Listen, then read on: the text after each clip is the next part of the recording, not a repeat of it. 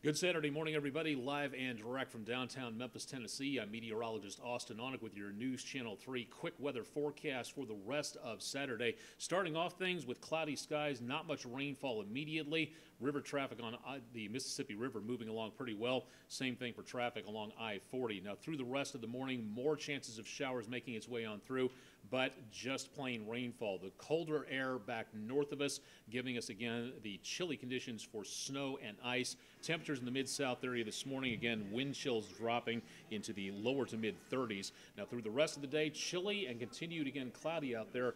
Also a little bit breezy with temperatures only back near 50 degrees for highs. Check out my complete forecast online and stay tuned for more with News Channel 3 later today.